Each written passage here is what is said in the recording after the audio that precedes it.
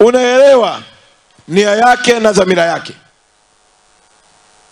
Na si tu kwa kipindi hiki cha uenezi alionipa, lakini hata nilipokuwa kwenye bunge la katiba, yeye akiwa makamu mwenyekiti wa bunge la katiba.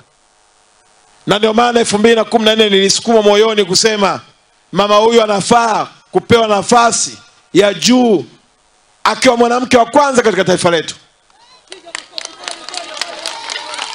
Na Mungu aliwezesha akapata.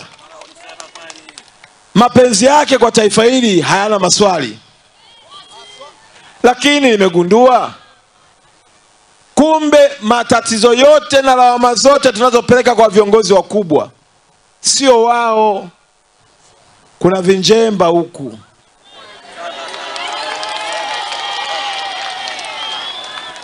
Wako watu huku chini kazi yao ni kuwa miungu watu.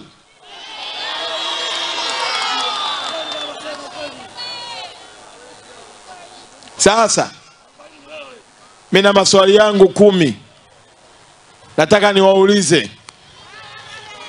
Alafu baada ya maswali yangu nitaomba na nyinyi wananchi mnisaidie kuuliza maswali yenu. Haya yanaweza kuwa pia ni ya kwenu. Mkurugenzi wa Korogwe, njoo.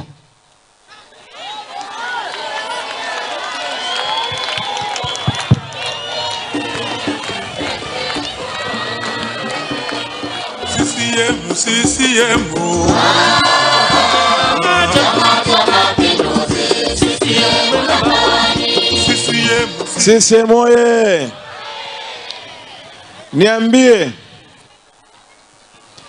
kwa nini mpaka sasa kituo cha afya au zahanati ya Magila haijakamilika? Asante mheshimiwa. Zahanati ya Magila haiko Korogwe mji, iko Korogwe vijijini. Aje.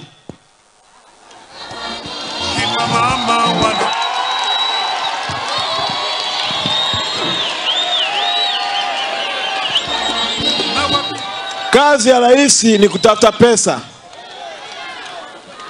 alafu anazileta kwetu. Sasa huku ndio nyinyi mnakopata huduma.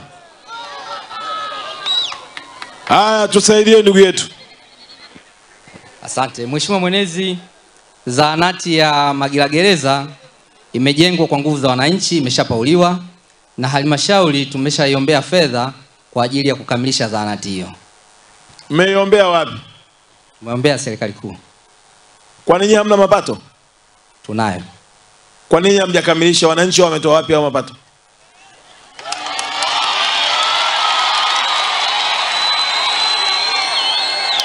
Tutakamilisha mheshimiwa. Kama wananchi wametoa mpaka wamepaua, alafu na nyinyi mnaenda kuomba, mna faida gani ya kuwepo?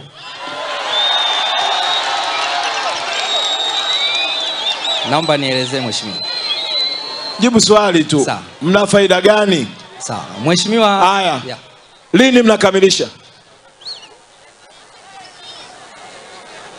Baada ya miezi 4. Miezi 4? Ndio.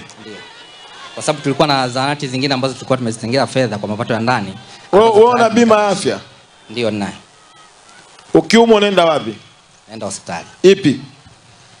Tuna hospitali ya wilaya, halmashauri pale Makuyuni na kuna hospitali. Kwa ukifika wewe milango inafunguka sababu ni mkurugenzi, unaita daktari nyumbani kwako? Hapana.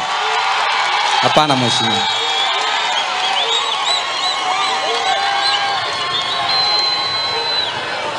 Korogwe oye!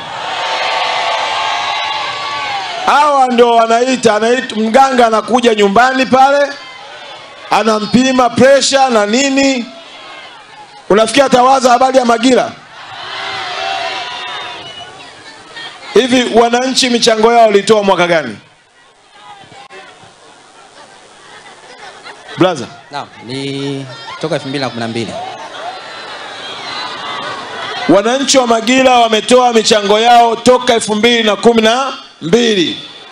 Sasa hivi ni 2020 na miaka 12 baadaye hakuna ukamilishwaji. Labda mheshimiwa, tulikuwa na zahanati. Haya, tulia hapo hapo.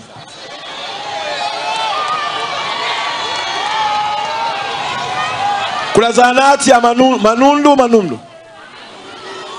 Kuna zahanati ya Manundu. Wananchi hao walitoa milioni 30. Zikatoka tena milioni 20.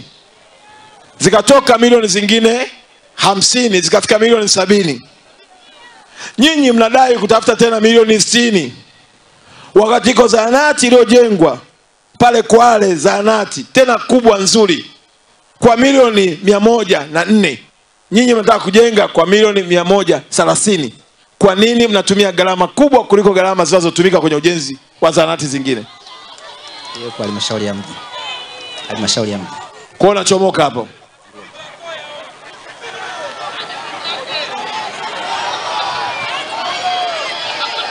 Tumbakize tuondoke naye.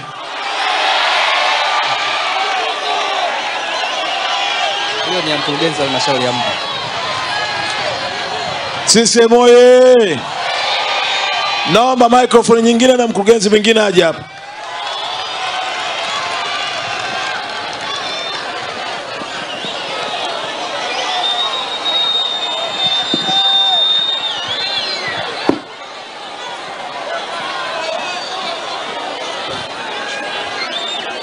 Kati ya mkurugenzi wewe ni wa halmashauri ya Korogwe vijijini. Kati ya mkurugenzi wa halmashauri ya Korogwe mjini na ndio mjini. Wewe ni mjini, sio huyu. Kati ya wewe wa mjini na mkurugenzi wa vijijini, waziri mkuu alikuja hapa mwaka 2020 akatoa maelekezo. Mpaka leo hii zahanati haijakamilika. Alitoa kwako au alitoa kwa huyu wa vijijini? Mheshimiwa, hapa tuna hospitali ya wilaya ya Magunga. Hatuna maelezo. Alitoa kwako au alitoa kwa huyu wa vijijini? Hatuna maelekezo ya hospitali ya Manundu kutoka kwa ya Magunga kutoka kwa waziri mkuu. Nauliza hivi, maelekezo aliyotoa waziri mkuu ni ya kwenda wapi? Ninaamini yatakuwa ya wenzetu wa halmashauri vijijini. Atakuwa ni huyu? Yes.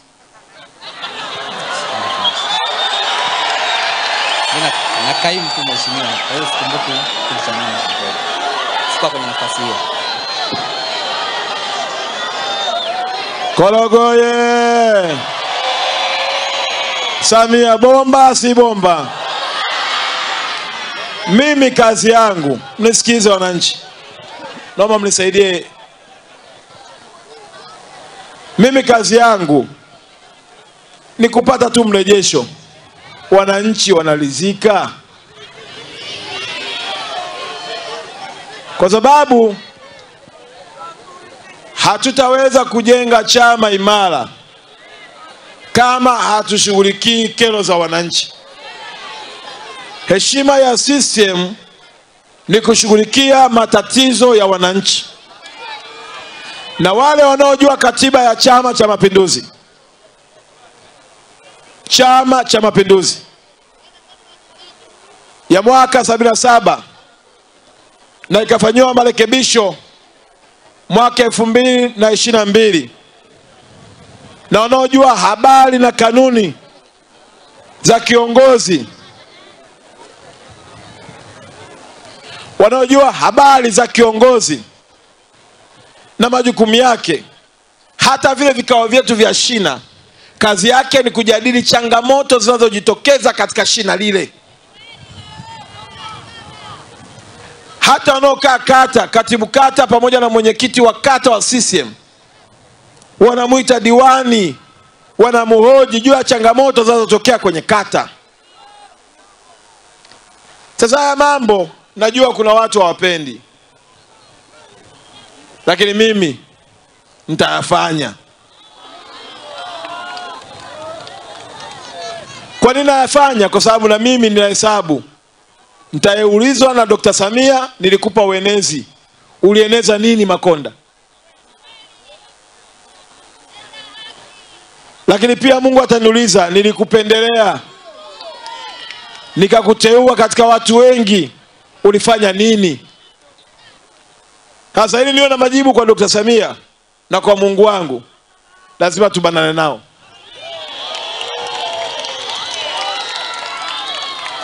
Sasa ndugu yangu ameniambia kanongoneza. Niseme ulichonongoneza? Wanaosema niseme mimi nyoshe mikono. Wanaosema aseme yeye. Sasa mzee, wewe kama unatutafutia kula za CCM, tumepigwa hapo. Kanongoneza kwa sauti ya upole na unyenyekevu. Kwa mheshimiwa, mimi hapa nilipo na kaimu, mimi sio mkurugenzi.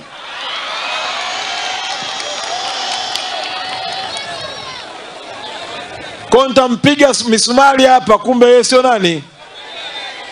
Sitakuwa namuonea tu. Haya, wewe mwenyewe yuko wapi? Yuko Dodoma, ameenda kikazi. Yuko Dodoma, ameenda kikazi Dodoma. Ameenda kikazi Dodoma. Kuna nini Dodoma? Wana uwasilishaji wa miradi ya... Weka microphone ukusikie. Wale ndio wataka kujua. Ameenda Dodoma kikazi, kuna mawasilisho ya miradi ya sekondari siku ya Jumanne. Kesho atakuwa na kikao TAMISEMI. Ameenda Dodoma. Haya. Wewe kwa sababu umekaimishwa, si una sifa za kufanana naye? Ndio mheshimiwa. Ingelikuwa ni kuteuliwa kuwa mkurugenzi, si ungechekelea? Twende kazi.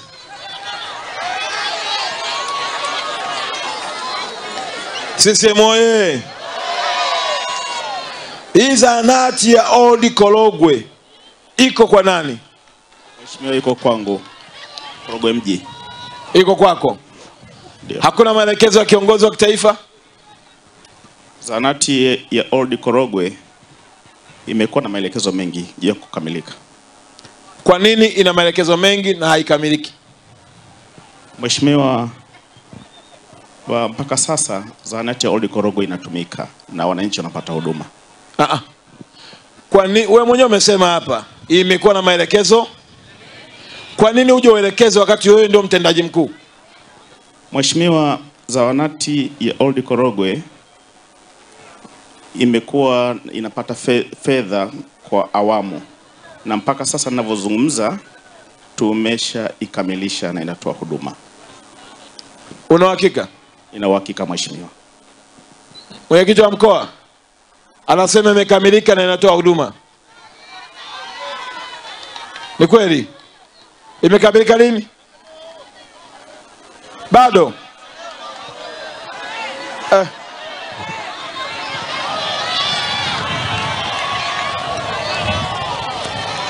Korogwe oye!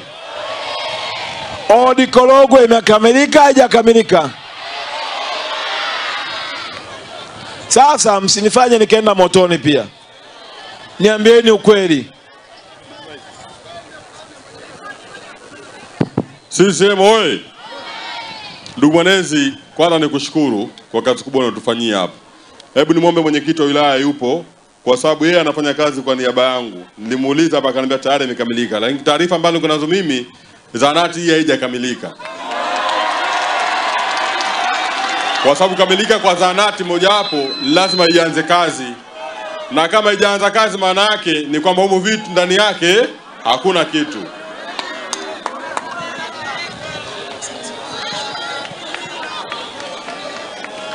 Mwenyekiti yuko wapi?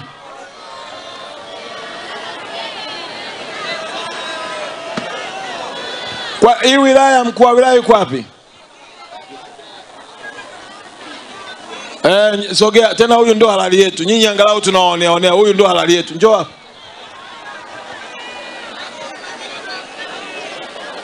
Huyu ni mjumbe mwenzetu wa kamati ya siasa ya wilaya.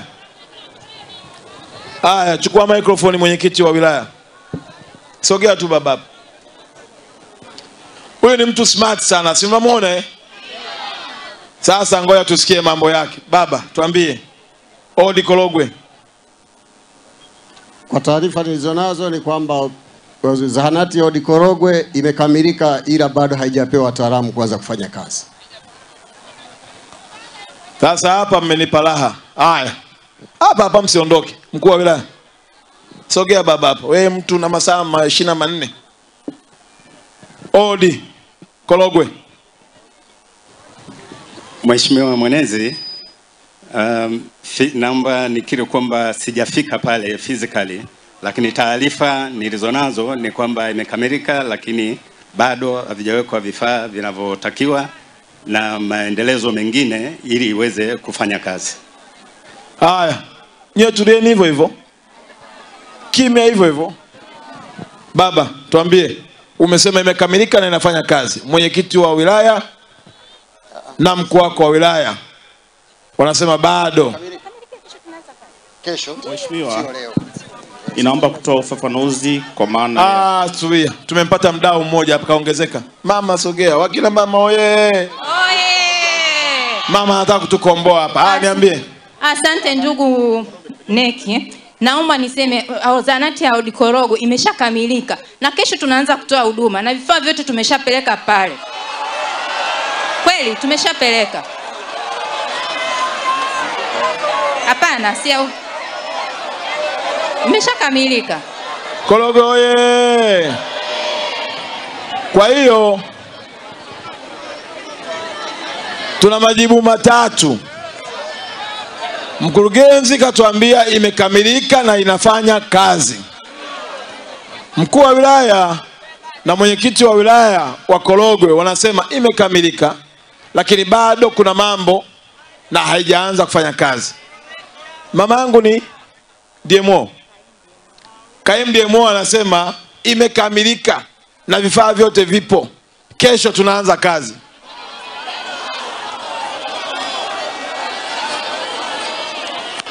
Sisi moye. Tufanye hivi. Kesho naanza kazi saa ngapi mama? Asubuhi saa 1:30 kwa sababu wataalamu tayari tumeshawasaini wako kule. Ndio. Kwa sasa hivi wataalamu wako kule? Tayari tumeshawasaini tangia last week. Wana shift leo jioni? Leo? Hapana. Wanaanza kesho? Wanaanza kesho ndio. Okay. Mimi na mwenyekiti wangu wa mkoa usiku tutaenda. Tukitoka hapa tunaenda pale. Tukaone kwa macho yetu. Alafu hiyo kesho sio mbinguni, itafika kwa kudra za Mwenyezi Mungu. Ili tuone matokeo ya maelekezo ya viongozi. Ndio jamani? Wangapi wanafiki kesho zahanati ya Old Korogwe inaenda kufunguliwa? Haya. Wanasema mgeni njoo mwenyeji afanye nini? Haya, mmepona. Inawezekana wameshaona moto na ndio maana nawashukuru wanahabari. Waandishi wa habari wanatusaidia. Wanavorusha matukio ya hapa tangu tumeanza hata kule Tanga, kule Bagamoyo, Bunju kule Dar es Salaam. Inawezekana wenzetu ndio wanakimbia kujipanga haraka haraka. Sasa na nyinyi mjue na habari ya kwamba mnafanya kazi ya kulijenga taifa lenu.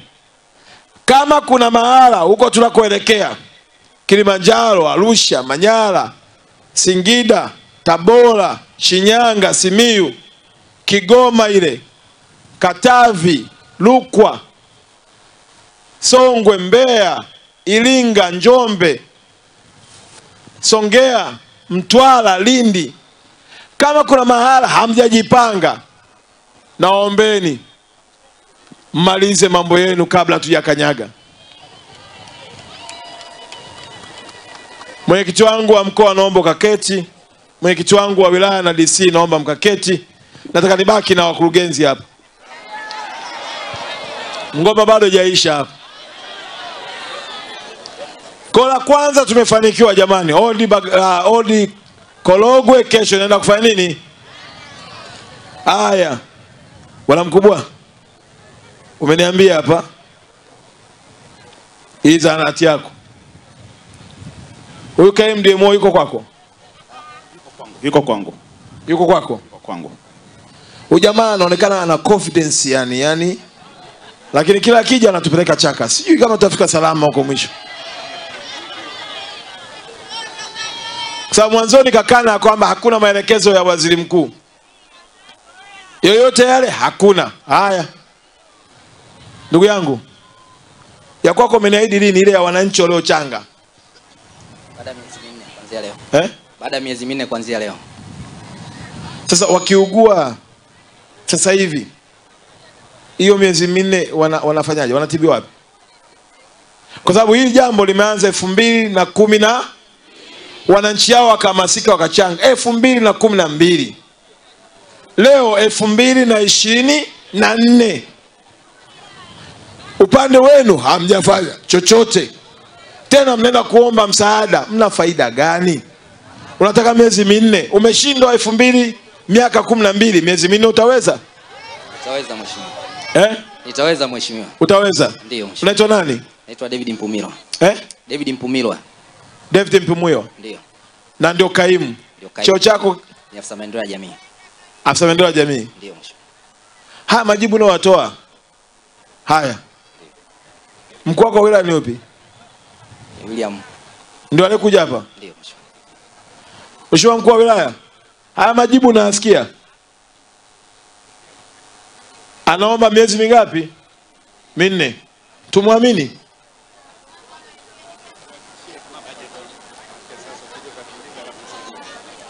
Mimi nimekuuliza tumwamini?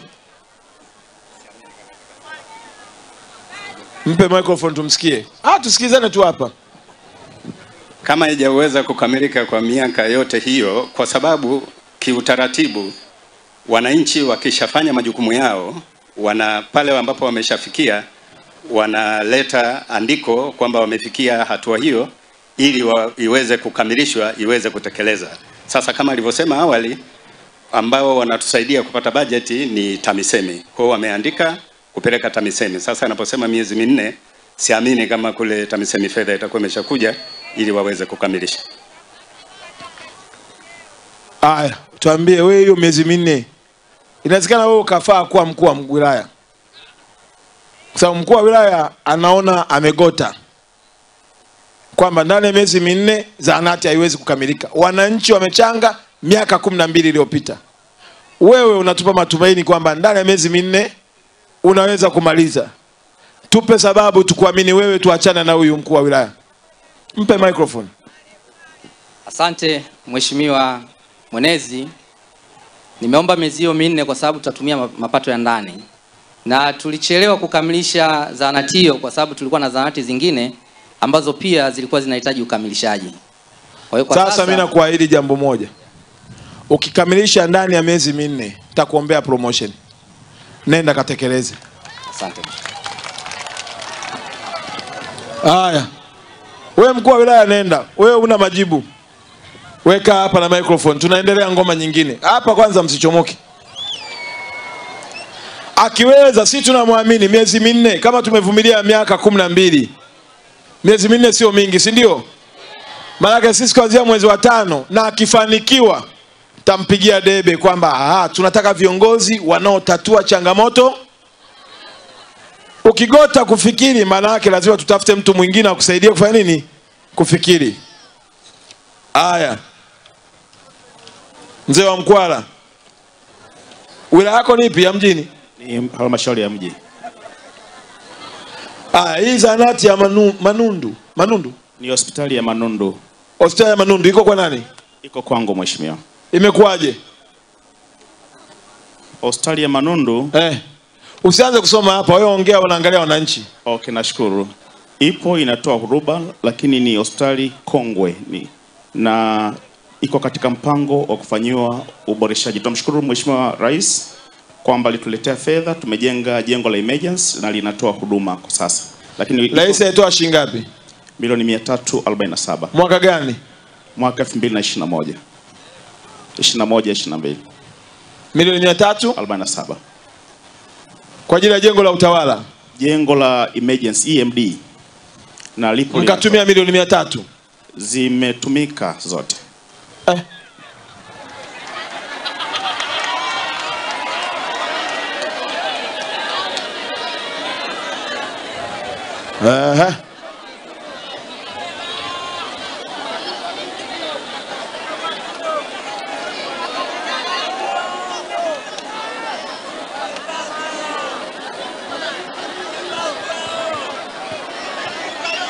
Naomba kufahamu jambo moja.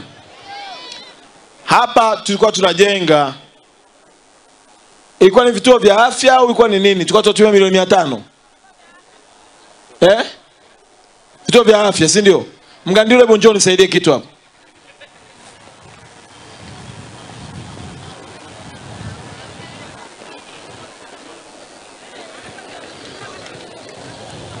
Hebu chukua microphone tuambie vituo vya afya tulikuwa tunajenga nini na nini?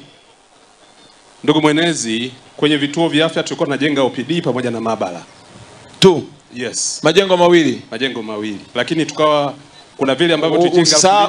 Ngoja. Usisahau mimi nimekuwa mkuu wako wa mkoa. Nakumbuka. Na nimesimamia ujenzi wa hospitali kwa milioni 500. Nakumbuka. Na najua majengo yote. Ndio. Wajua wakati mwingine mnaweza mkawa mnamwambia mtu nahisi hajui. Nimekuwa mkuu wa mkoa na nimesimamia. Na huyu alikuwa mkuu wangu wa wilaya. Ndio maana nimemuita hapa. Nataka kuelewa ile milioni 500 tulikuwa tunapewa, tulikuwa tunajenga nini? Tuna package za namna mbili. Mwaka 2016 tulikuwa tunajenga vituo vya afya ambavyo vilikuwa vina majengo 5.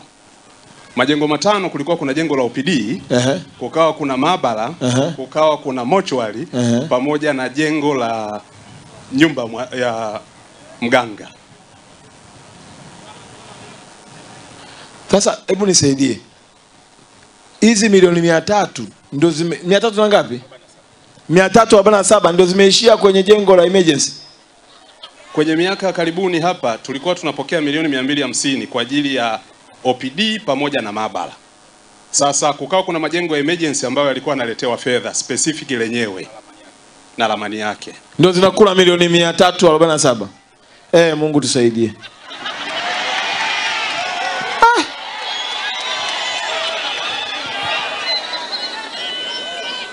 Kuna mahala tumepigwa.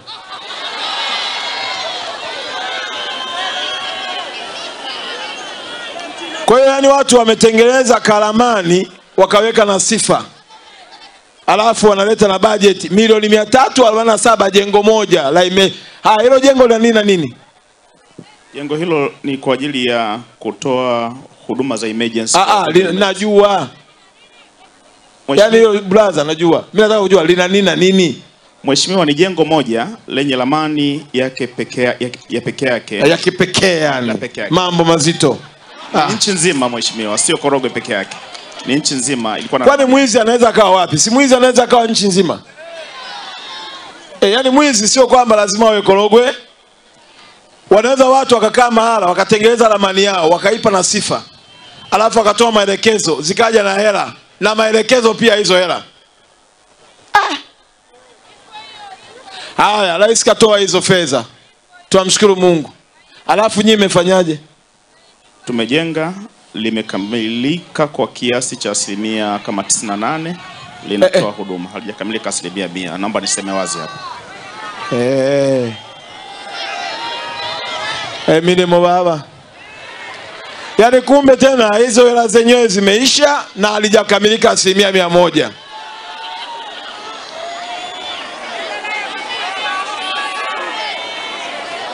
Haya bana.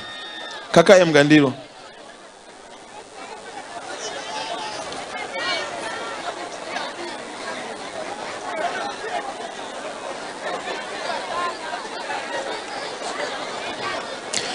Kituo cha Mgombezi kiko wapi?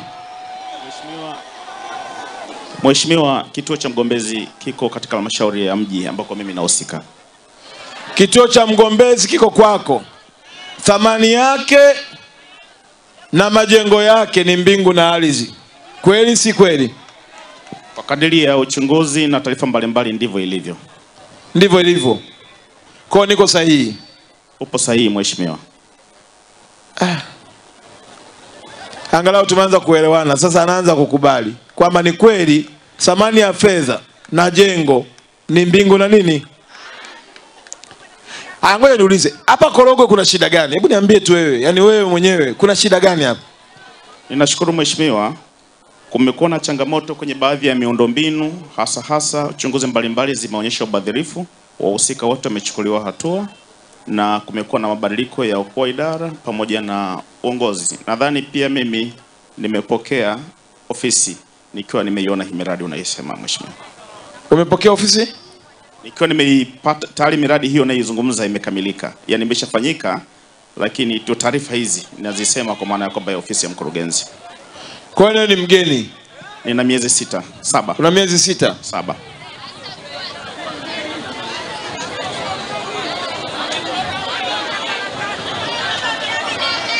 Amepona hajapona?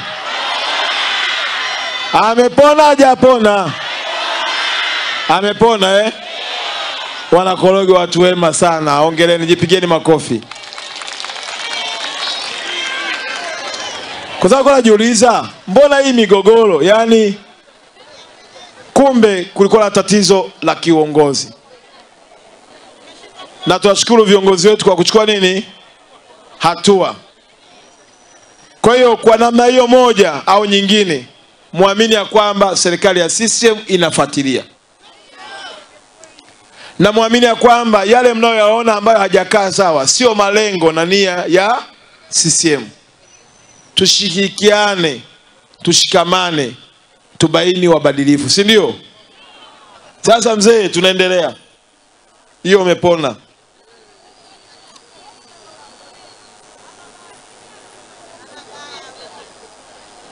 Kituo cha mnyuzi kiko kwa nani? Kwangu mheshimiwa. Kiko Korogwe DC. Kiko kwako? Ndio mheshimiwa. Nipe story. Nini kipo? Kwa sasa hivi kuna ujenzi unaendelea pale. Wewe usome huku Okay, sawa.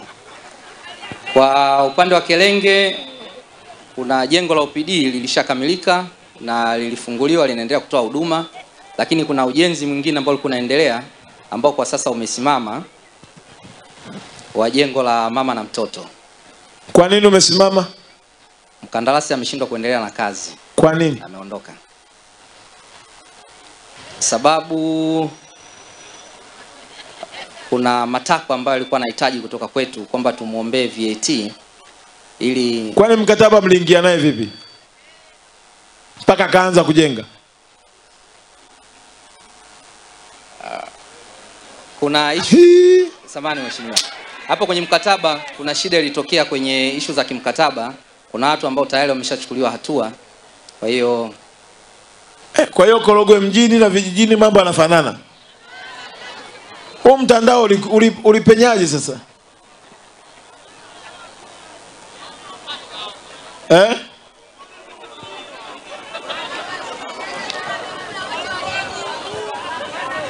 Nitamtafuta waziri wetu wa TAMISEMI. Inawezekana tuna halmashauri nyingi, manispaa nyingi na majiji kuna changamoto.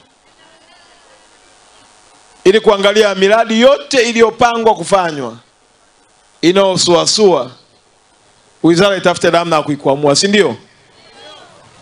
Lakini hapa Mnyuzi pamoja na Kelenge mlianza kujenga 2021. Ndio mheshimiwa. Ina maana mpaka leo tunaingia 2024 watu hawakamilishi miradi. Alafu mkiwa hapa mnajisifu Korogwe imetewa watu mashuhuri. Korogwe ndio imemtoa mufti wa Tanzania, ndio mnamwaibisha hivi.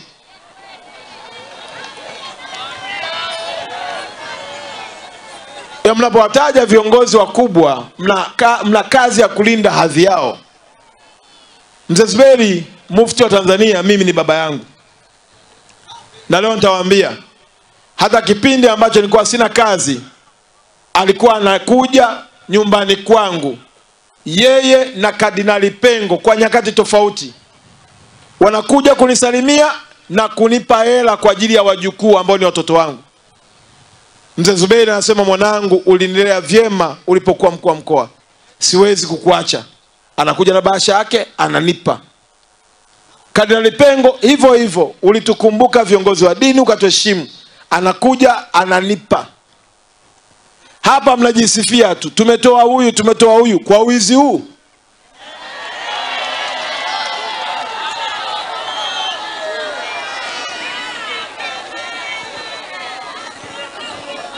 CCM oye! Tumalize jamani.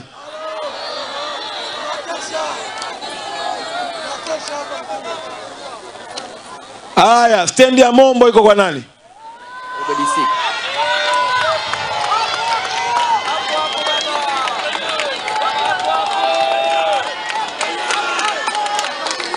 Haya, niambie kuna shida gani?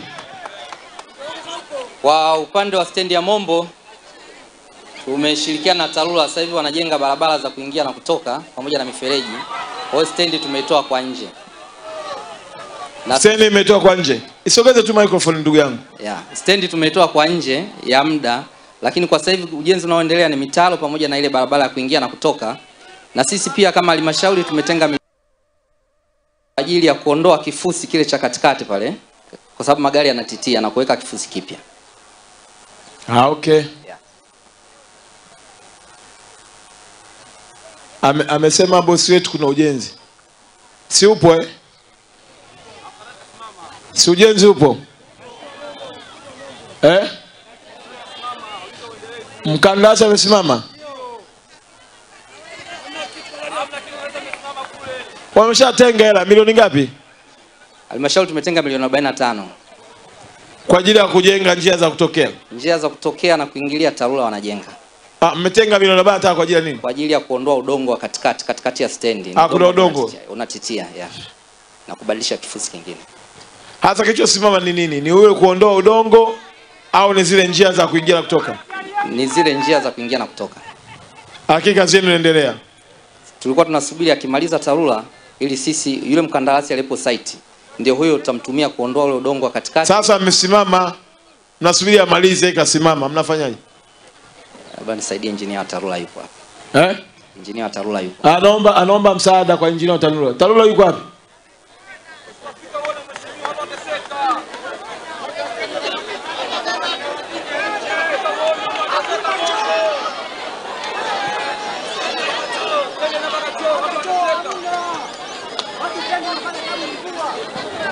Tuambie.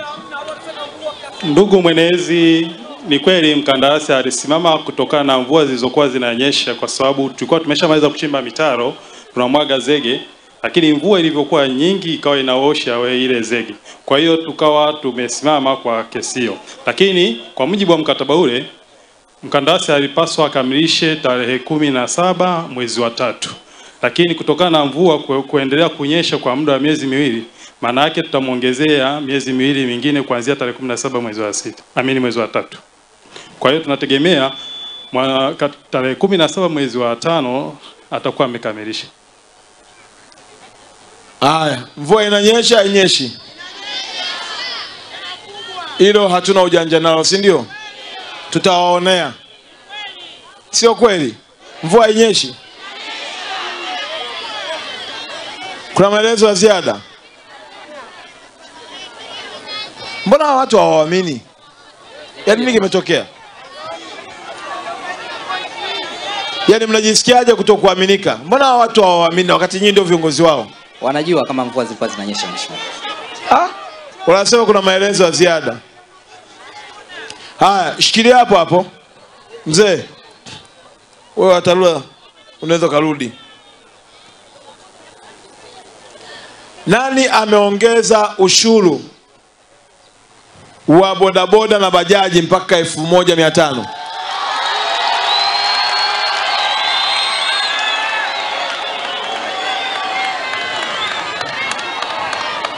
Ni wewe au ni huyo? Hapana, sio mimi. Sio wewe. Kadhalika sio mimi.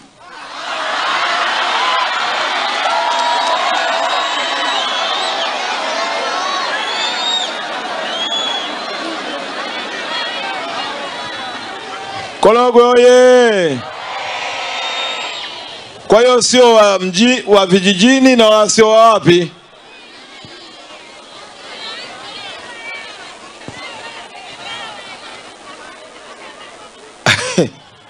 Sasa huo ushuru nani kauweka sasa?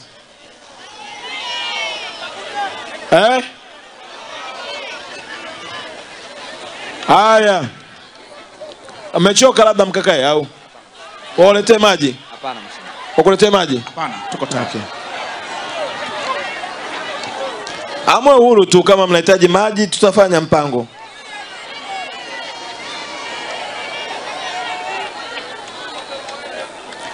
Kata Chanila. Kuna kata Chanila mheshimiwa. Au kata gani ambayo ina shule ya msingi? Ni kata ya nini? Mheshimiwa mkuu wa wilaya. Nani? Mwenyekiti wa wilaya. Kuna kata gani ya Chanika? Handeni mheshimiwa. Hiyo ni Handeni mheshimiwa. Iko Handeni. Kwani mtu wa Handeni hayuko hapa? Mkuu wa wilaya Handeni yuko hapa?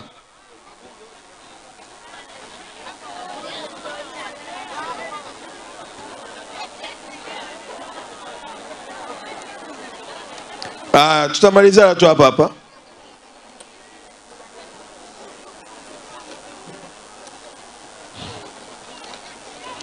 Hawa watu ni wema sana. Yaani wanavyoongea wananong'ona tu hata wasikii.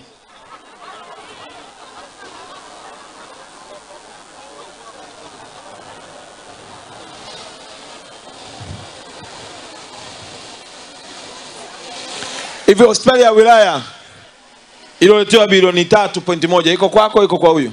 Iko kwa huyo. Iko kwa huyu? Ndio mheshimiwa.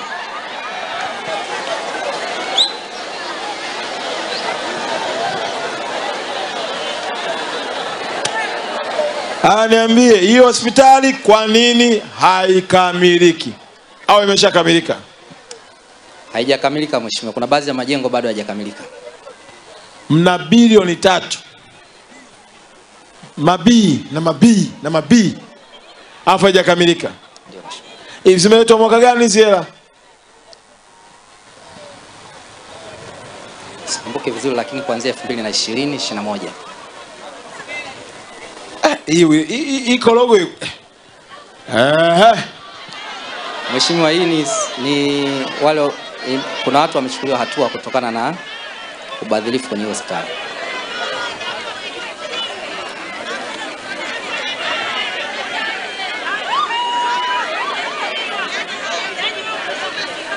Haya, kwenye hili jambo kuna watu, hili jambo stendi mbovu ni ipi? Ndio Mombo, si ndio? Lakini nataka kujua kwa nini ile soko mlikojenga kule, hawa wananchi nimeenda kukagua kwenye ile soko. Nilipotoka hapa nilienda kukagua soko kwa sababu niambia liko hapa nyuma. Soko hili pamoja kwamba ni bovu, halina hadhi, lakini wananchi wanapenda kufanya biashara hapo. Kwa nini wameshindwa kwenda kwenye soko jipya? Liko kwako, liko kwa huyu? Liko kwa mwenzangu. Liko kwa huyu. Microphone hiyo mzee, tuende kazi. Nashukuru sana mheshimiwa. Ni kweli tuna soko jipya la Kilole ambalo limejengwa na serikali kwa fedha nyingi, ni bilioni 1.7, lakini kutokana na 1.7. Bilioni 1.7. Ndio. Korogwe mna hela. Yaani jengo moja lina maelekezo maalum milioni 347 na halijakamilika. Soko bilioni 1.7 na watu hawaendi kufanya biashara kule. Ni sahihi. Sasa mipango yetu tunaipangaje?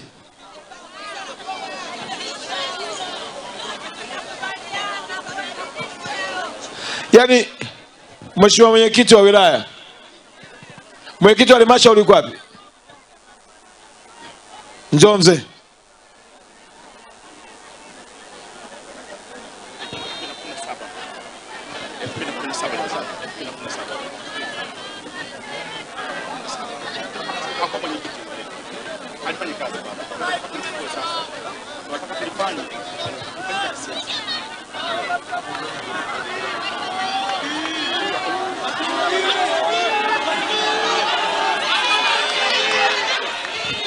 Haya, mnaniamini au mniamini? Mkaona haya mambo marahisi, mnafurahi tu, lakini hawezi kujua afya ya mkurugenzi. Ndio nilikuwa namuuliza hapa ndugu yangu, mara mwisho kupima pressure ni lini? Ameniambia kidogo, hata sasa hivi hali yake haijisikii vizuri. Unaona? Korogwe oye! Alikuwa ananiambia soko lile limejengwa 2017. hakuwa mwenyekiti wa halmashauri ya mji wetu, na soko lile ameniambia lilijengwa kisiasa. Sasa mheshimiwa meya, si meya, mwenyekiti na ndugu yangu hapa mkurugenzi, sisi wakati kesho tunaelekea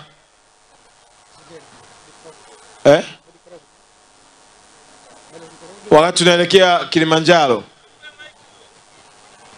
tungetamani sana